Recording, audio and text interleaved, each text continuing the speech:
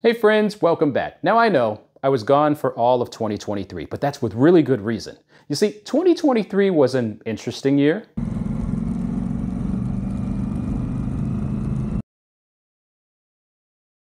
It was an incredibly fun year. Where all the famous people are, because we like to hang out with famous people, and we should hang out with famous people. Agreed. Because we're amazing people. Hey, that felt slightly nice.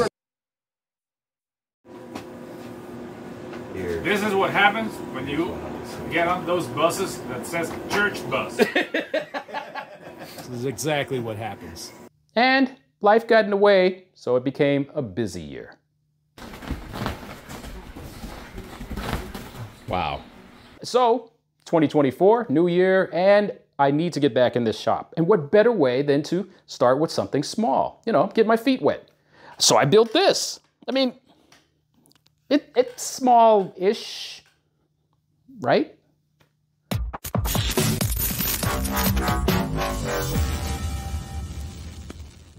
Yep, I'm at it again, building another arcade machine, but this one is slightly different. You see, there's a Japanese company named Taito that makes a style of machine called Vewlix. These machines are also called candy cabs and are built for players to sit down and game rather than stand like the traditional arcade machines. I instantly fell in love with the design and set out to make my own version.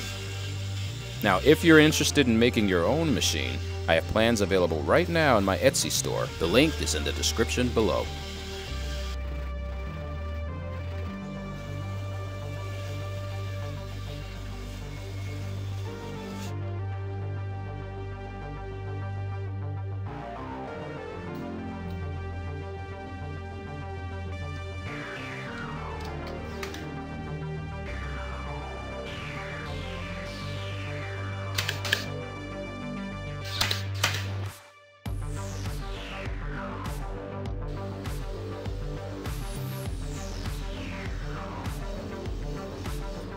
Throughout this video, you'll see me make use of 3/4 inch strips of plywood. These help me with panel placement and alignment.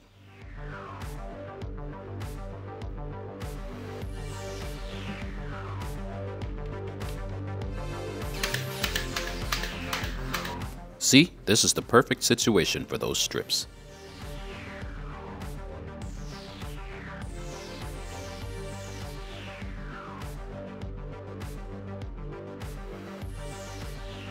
Now that the base is done, I moved on to the side panels.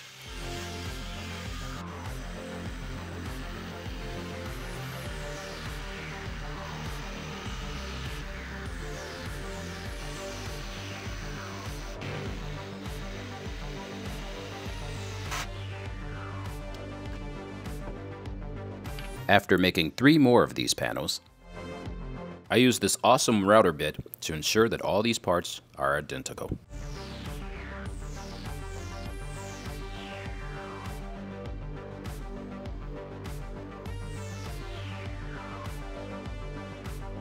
There we go. And if you thought that first router bit was impressive, look at this one.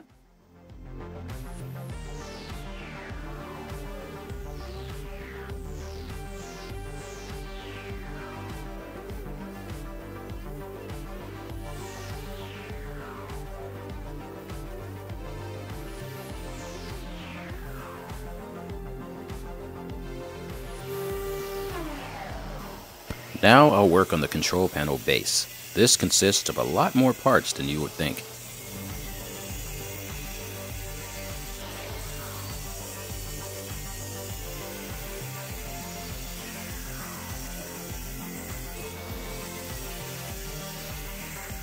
This is an important piece as it's the starting point for the control panel base.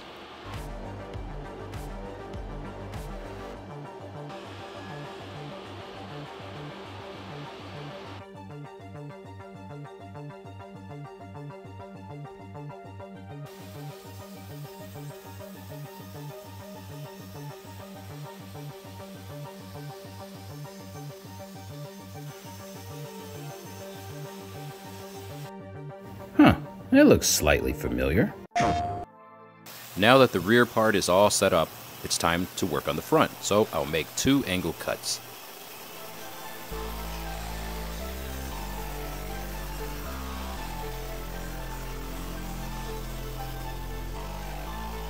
Next, I'll go ahead and trace out the side parts. Now I have to make 4 of these. Then, once I'm done, I'll head straight to the bandsaw.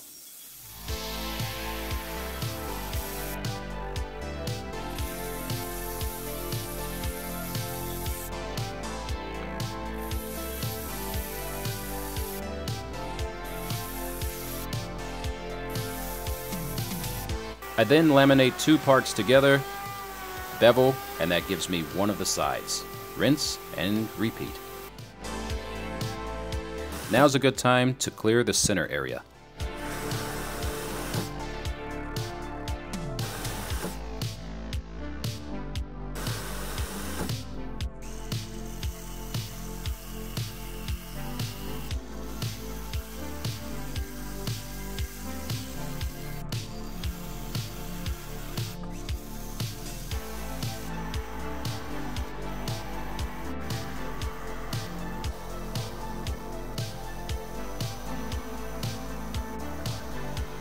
I've cut down some scraps that'll serve as the ledge to hold the control panel in place. But for now, I'm going to use the Forster bit, cut some holes, add some bolts, and that way this part can be attached to the base.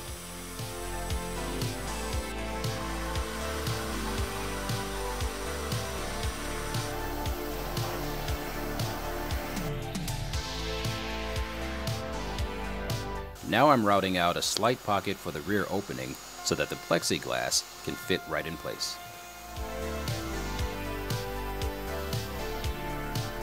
I'm going to be using these inserts throughout the rest of the cabinet. For here, I added some scraps in place, and as you can see, I've used those inserts so I can lock down the actual controls area. So I have this template here that I've cut down. Basically, it's 4 sheets of paper taped together.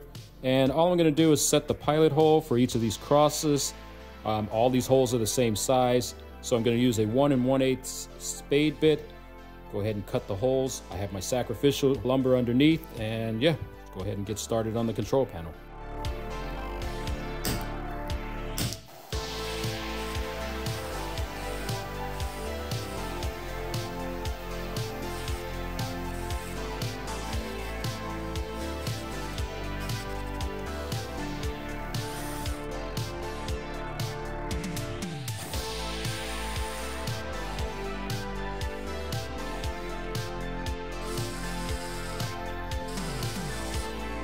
I've gone ahead and attached the sides just with a couple of bolts, nothing special.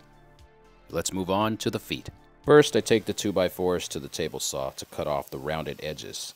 Looks better this way.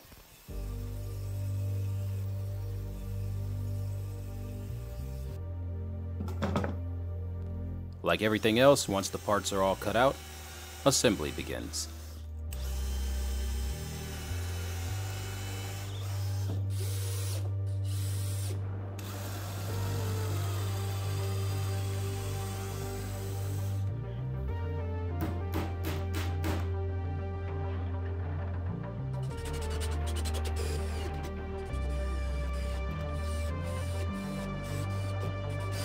There we go. Perfect.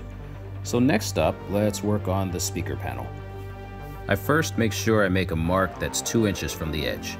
Then I make some marks that are even. Then I bust out the compass, set it to 2 inches, and make sure it hits on all the marks that I've made.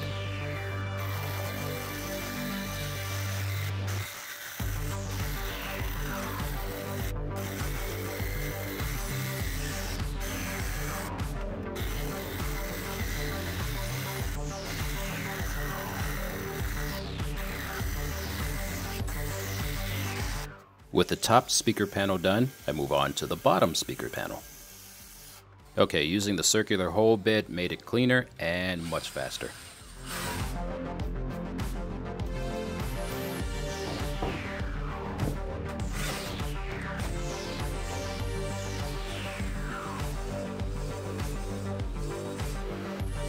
The speakers are pretty straightforward.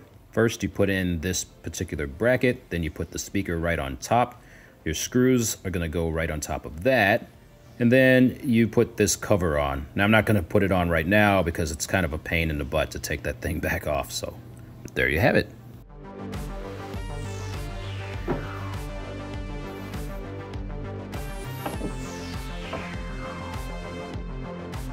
For the arch parts, I have to make 6 identical parts as the one I'm cutting right here.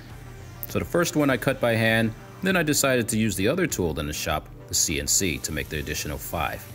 Here I'm cutting the center part, sanding it up so that when I assemble everything, it all fits nice and snug. So here's all the parts glued together. There's the bevel that I made, same bevel as the sides. Go ahead and put this part in here and perfect. I will make a plexiglass piece that goes in front of that as well. To attach the arch to the rest of the cabinet, I decided to go with dowels.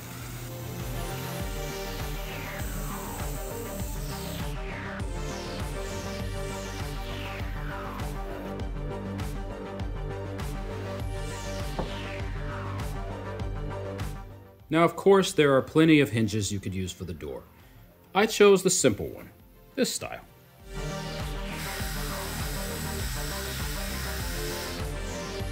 With this style of hinge, I found it easier to attach the top hinge first, obviously make your holes in the top and the bottom of the base, and then add your lower hinge after getting the door in place.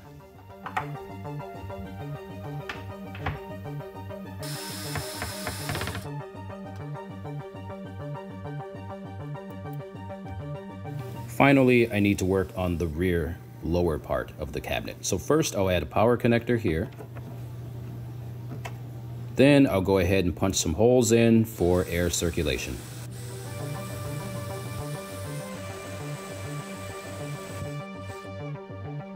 Now I'll work on the rear door.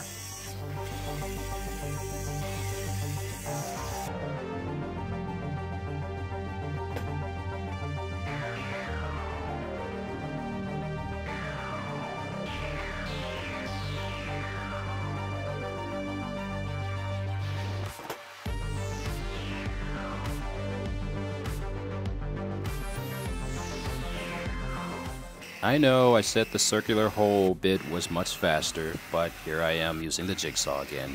Everyone just calm down, just calm down.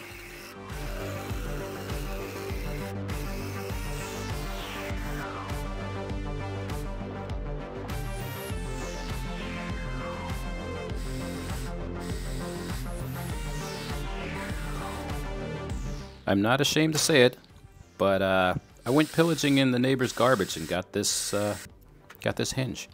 So there.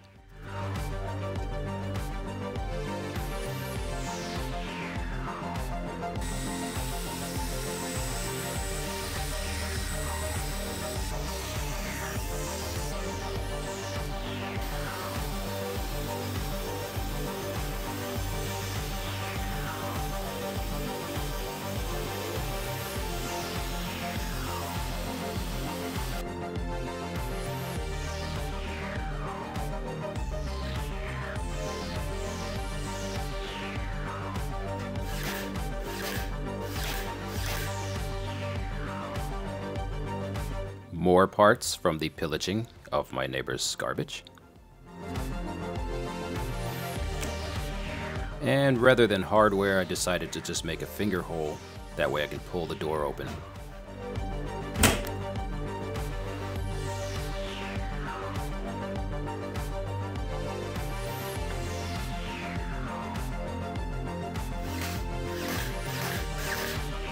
Now the monitor assembly part is a little tricky. After a few measurements, I go ahead and attach the monitor with just one screw per side, and that way I can use this strip of wood here to make sure everything is nice and flush. Now that that's in place, I need a nice front cover to tie everything together.